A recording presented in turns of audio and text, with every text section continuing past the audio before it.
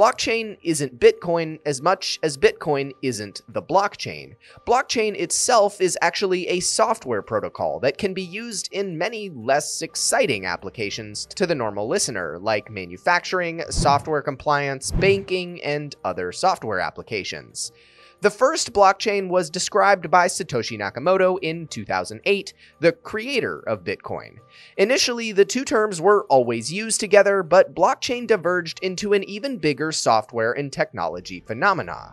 Blockchains are simple in theory. It's a digital chain of blocks, each block being a group of information. Think of it like folders, in a sense.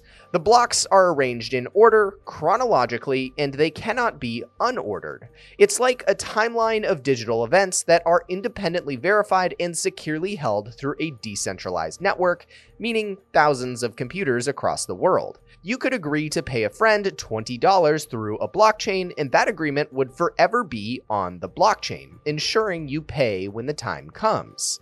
It's this secure software protocol that stands as the basis of Bitcoin. By having a secure transaction network in the blockchain, Bitcoin tokens are transferred from person to person, securely tracked through blocks of information, all decentralized and anonymous, run by mining computers across the world.